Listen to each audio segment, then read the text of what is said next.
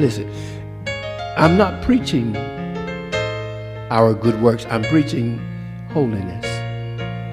You know why? Because he said, without holiness, no man is going to see God.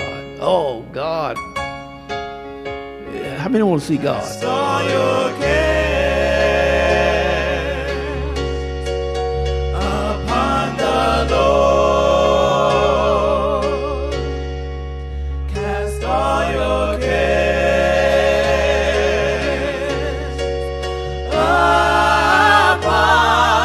the Lord, for he cares for you, and he knows what you're going through. Why don't you cast all your cares upon the Lord?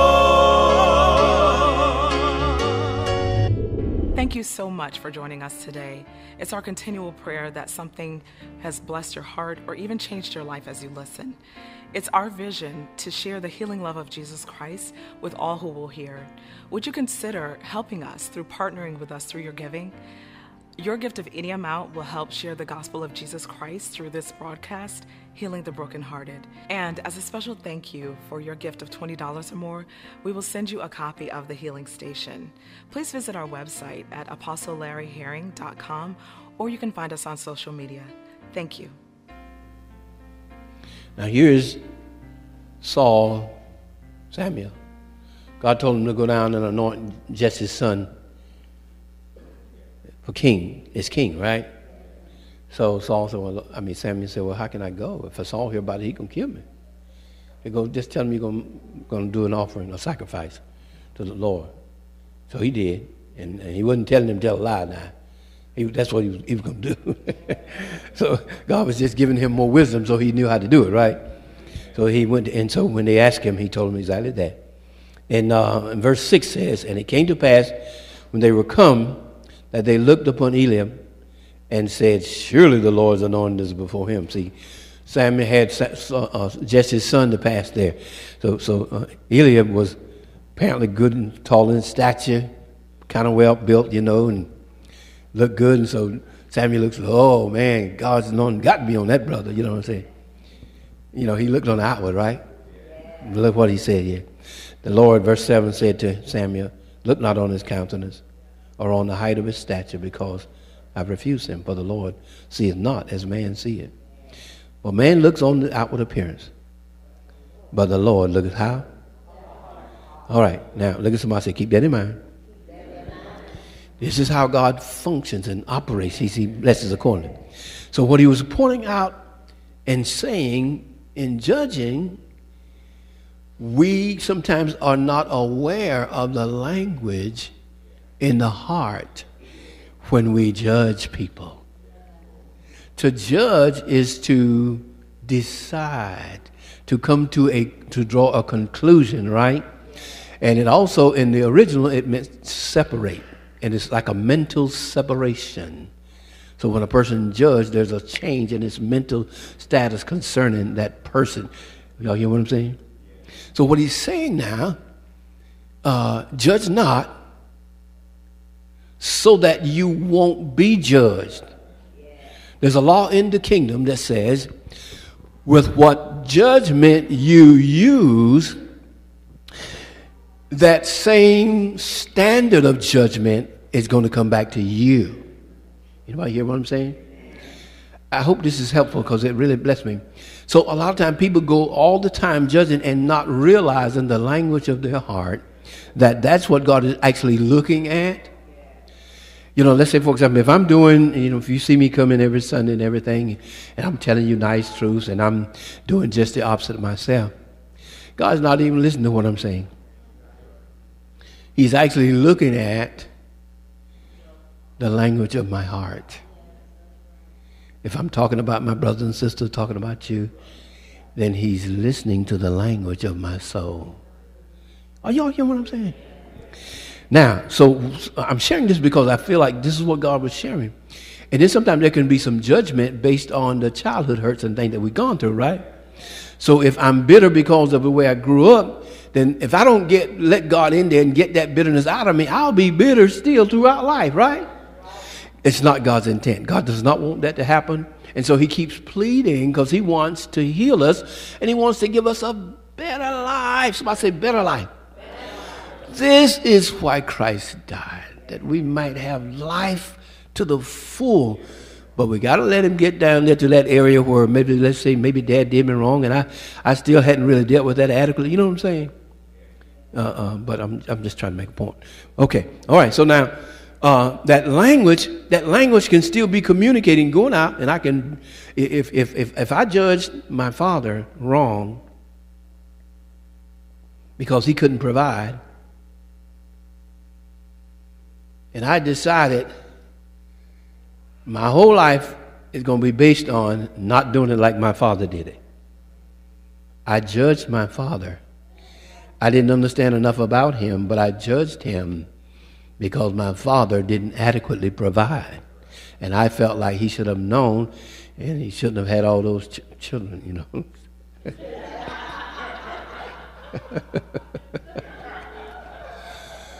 But I'm on TV, I got to watch it. But anyway, but I'm trying to make the point clear. I judged him. You know what I'm saying?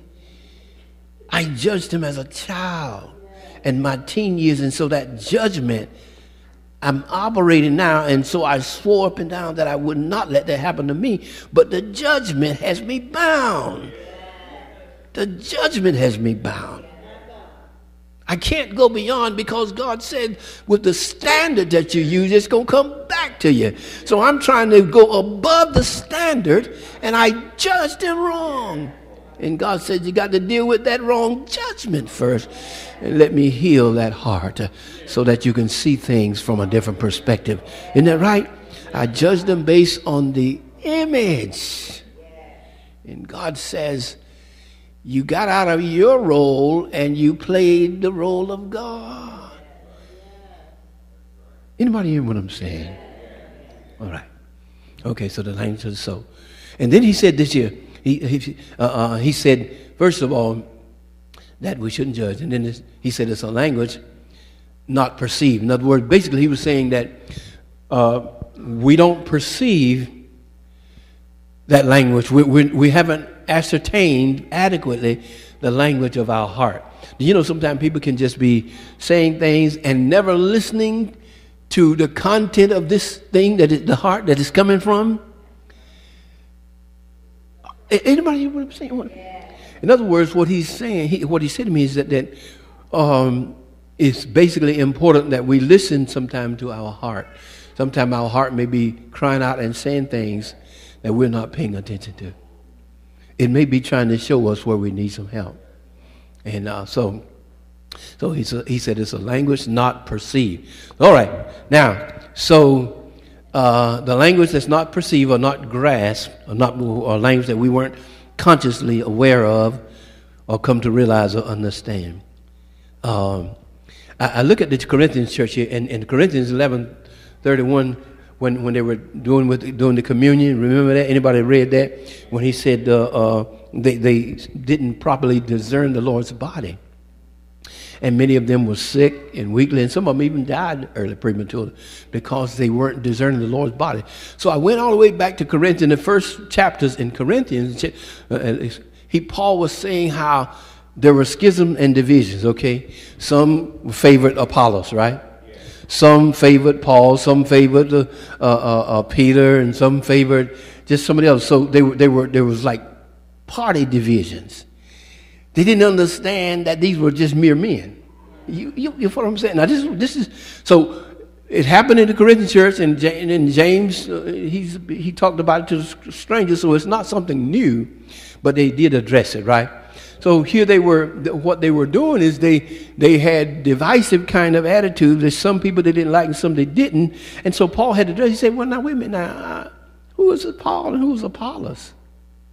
They were just mere men and instruments. And he said, I planted, Apollos watered, but the Lord gave the increase, right? So he said, so neither is Paul anything nor Apollos, but God who gives the increase. Are you here? And so they weren't discerning properly. You know, they were, in other words, he said they were carnal and they were acting like just humans, right? So, in other words, there's two natures. The old nature was supposed to be dealt with, right? The new nature don't operate like that. The new nature operates according to God's wisdom and glory. So we cannot judge by what we see and hear. And when you do that, then you're operating in a carnal fashion. And there's a language coming from the heart that God has said, no, I'm listening to the language which is showing the heart. I want to change that. I want you to see in a spiritual sense. Isn't that right? That's what God wants for us. Now, I know we're getting a little deep here, but this is how he was bringing it up to me. It was like he said, I'm ready to take the church higher. But there's some things that I need to deal with in order. So this church, I went back, as I said, to chapter 3 in Corinthians. Here they were, had factions and schisms among them. And so now, get this, they could not properly discern. Are you hearing what I'm saying? They were not in a spiritual position to discern properly. All right, now go to James. With me, James, in the book of James, he says, who is a wise man among you? Let him show out of a good conversation, a good conduct, his works with meekness of wisdom. But he said, but if you have bitter envying and strife, don't boast about this. There's no godly wisdom coming from this. Oh, Lord Jesus. Are you hearing what I'm saying? In other words, when there's envy and strife in the heart, he says this wisdom doesn't come from God. It comes from the enemy. It benefits demons. When you study, it literally is saying it benefits demons. So now, can you see why God want to heal our hearts? Because you can be operating and you think you're operating in God and you're not operating in the wisdom. The wisdom that comes from God is first pure, peaceable, gentle, easy to yield, willing to comply. Are you hearing what I'm saying? So that's a different wisdom. So what he's saying is that the spiritual state of the Corinthians was such that they operated like just human. And so when it came to the Lord's Supper, chapter 11, he said, if we should judge ourselves, anybody hear what I'm saying? Then we would not be judged. But the problem is this, he said, but when we're judged, we're chastened of the Lord. So there's some chastening been going on. All right? Because we didn't judge ourselves. How do you judge yourself? You say, Lord, search me, O God. Help me to know my ways. If there be anything that's not good in me, make it clear to me so I can operate according to your wisdom and your will. And so James was sharing to them about he said that who's a wise man? So the point that I'm making is this, and Paul said in Corinthians, he said, wherein there's envy and strife among you, are you not carnal and live like human? So God doesn't want us to live like human beings, just human beings that don't have God. We have been redeemed by the blood of Christ. What the Lord was sharing with me is that he said, son, if you don't teach holiness like it's supposed to be taught, it's really going to be a mockery to the body, to this thing about the Christ and the holiness. If we don't really teach it like it's supposed to be taught. In other words, grace is to help us to live right. Isn't that right? All right, let me do this here. I'm going, I don't want to go too fast, but so he said, it's a language not perceived. And when I looked at 1 Corinthians, this is what happened. Now, he said they're living like just mere people that are not saved. There was division. They had favorite teachers.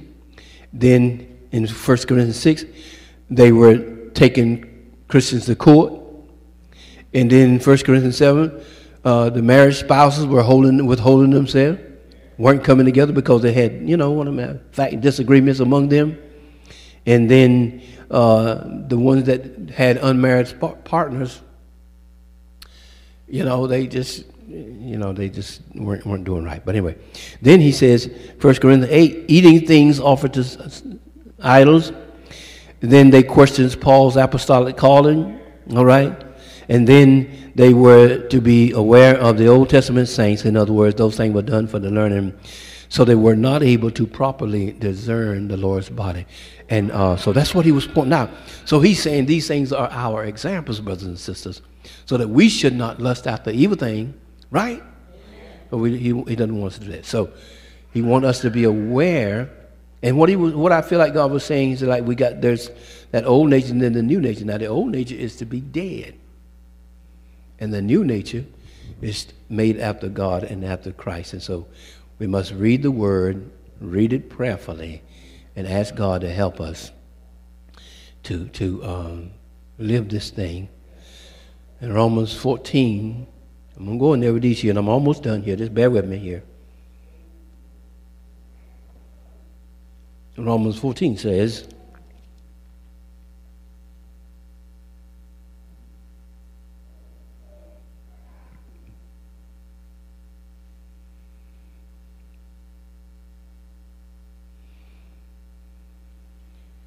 okay. Verse 8, for whether we live to the Lord, and whether we die to the Lord. Whether we live, therefore, or die, we are the Lord's. For to this end Christ both died and rose, revived, that he might be Lord both of the dead and living. But why dost thou judge thy brother? Or why dost thou set at naught your brother? For we shall all stand before the judgment seat of Christ. For it is written, as I live, saith the Lord, every knee shall bow to me, every tongue shall confess to God, so that every one of us shall give account of himself to God. Verse 13, let us not therefore judge one another any more, but judge this rather, that no man put a stumbling block or an occasion to fall in his brother's way. Everybody with me? So judging is really, it was big in the New Testament. God really made it big.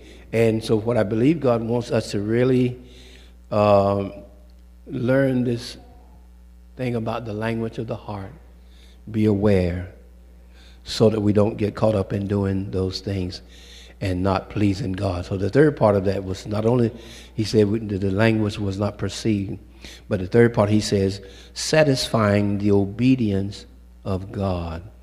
Satisfying the obedience of God. When we properly allow the Lord to go there and to minister to our hearts, the proverb says, keep thy heart with all diligence, because out of it are the issues of life. So there's a diligence to keep the heart, to guard that heart.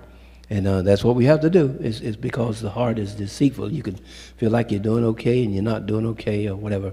So this is an admonition. I know it's not a shouting message, but it's an admonition for us to begin to be introspective, right?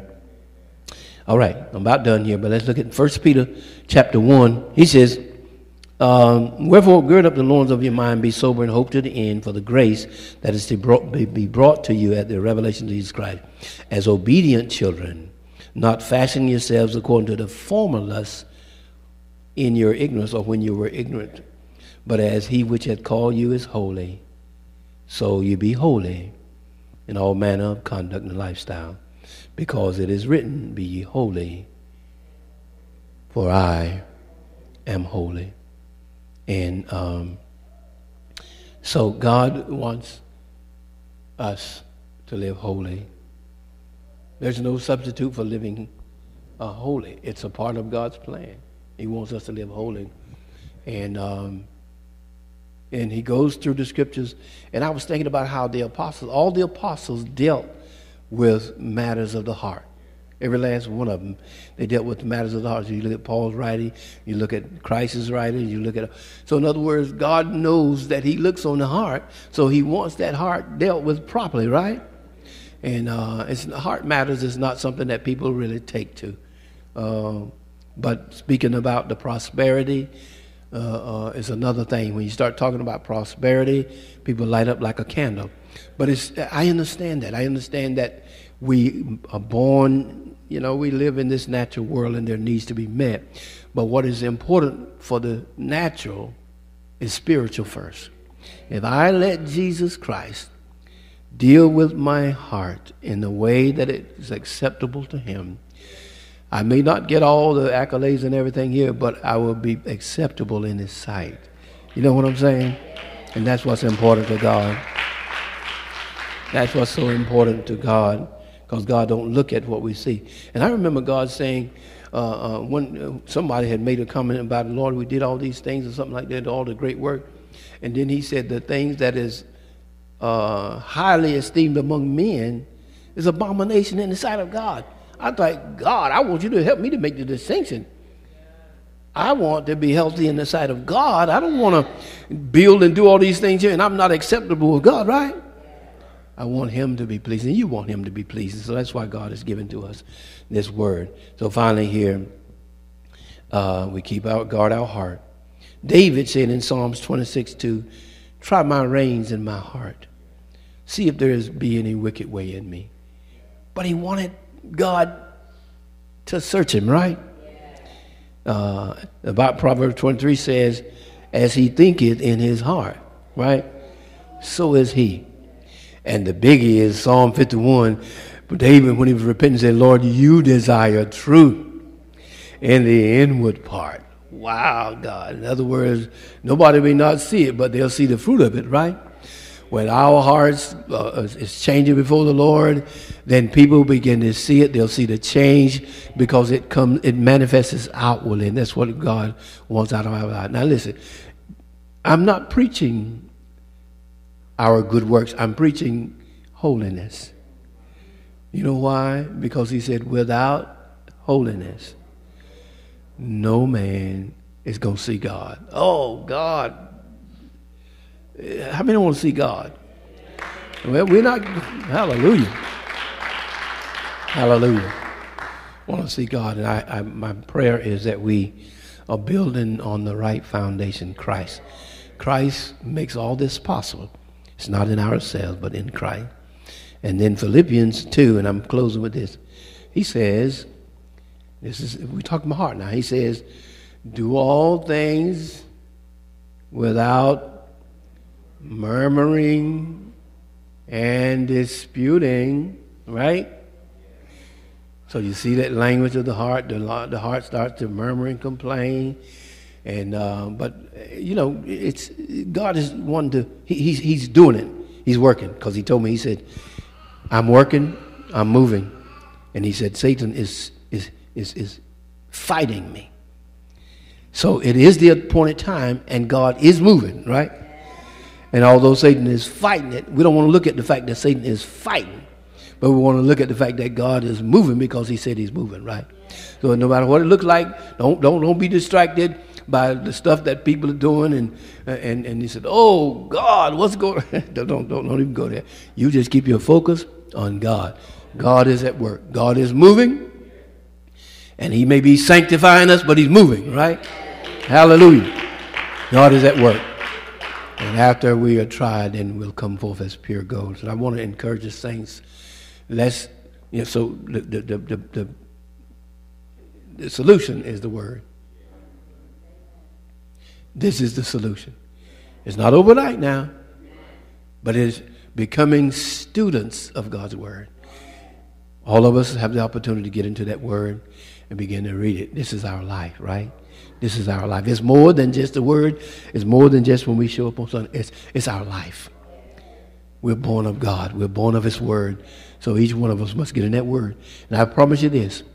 If each one of us get in that word and make it a diet, our diet, 6 months to a year, you're going to see such a difference in everything. And I'm telling you, this thing works. This gospel works. It works. But we must apply it, right? So I just want to encourage you in the Lord. Don't you be discouraged, but keep your eyes on God. And remember, just let God examine the heart. If God wants to examine our heart, just say, God, go right ahead. Go right ahead. Examine me. Prove me. Try my reins in my heart. Try my mind and my heart. If there be anything in me that shouldn't be, take it out. Hallelujah. You'll be the better for it, right? You know what? One concluding thought is this here. Proverbs says, if you'll take that word, let me read it. I said I was gone, but I did. That thought just came right back. Proverbs 3. Show you the benefits of that. God gives you things to do, but he gives us benefits. He says,